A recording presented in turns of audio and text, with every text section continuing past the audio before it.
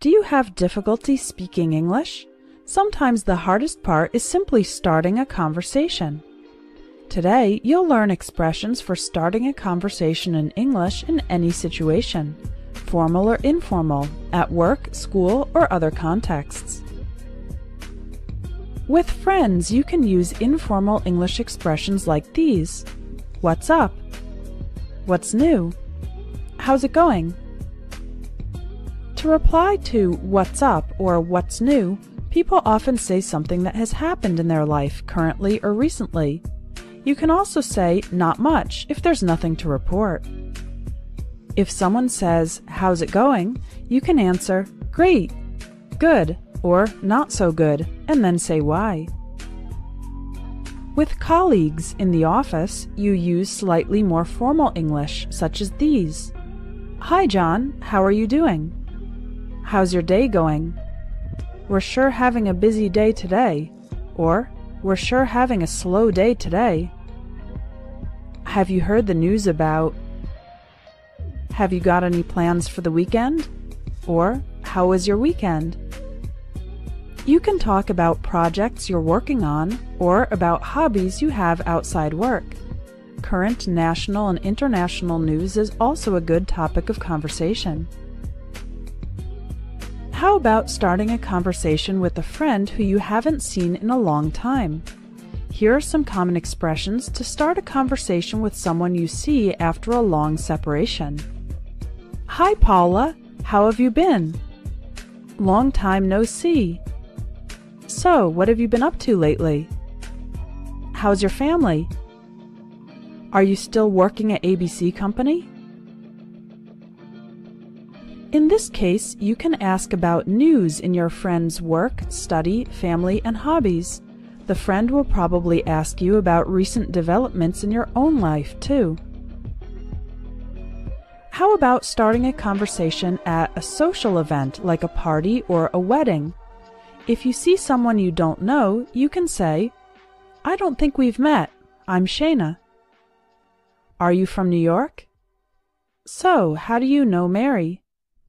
"Have you tried the chocolate cake? It's delicious." If you're at a party or wedding, you can start a conversation by asking how the person knows the host of the party or the people getting married. You can also comment about the food and drinks or about the music. Now let's look at phrases for starting a conversation at a conference or a work event. You can use that same line to greet a stranger who you'd like to get to know. "I don't think we've met. I'm Shayna." "So, where are you from?" "What did you think of the speaker?" "That was an excellent workshop. I learned a lot. How about you?" You can ask about the person's job, what company they are from, and their opinions about the conference events. How about talking to someone who you were just introduced to? Of course, you can say, "Nice to meet you." You can also ask, "How do you two know each other?" if a friend is introducing a new person. Other good conversation starters include, "So, what do you do for a living?" That means, "What is your job?" If the person is introduced as a student, you can ask, "What are you studying?" Another good follow-up question is, "How long have you been a journalist?" "How long have you been doing yoga?" "How long have you been interested in music?" And, "How did you get into it?" When you meet someone for the first time, you can ask casually about the new person's profession, interests, hobbies, etc. Their answers will then give you opportunities to ask more or share about yourself. It's common to start conversations with people who you meet outside in public places. Here are some phrases for that. "It's a beautiful day, isn't it?" "It looks like it's going to rain," or snow. "Can you believe all this rain we've been having?" or snow. "Sure is a hot one today," or "Sure is a cold one today." "Just look at those flowers. They're amazing, aren't they?" "Your dog is so cute. What's his name?"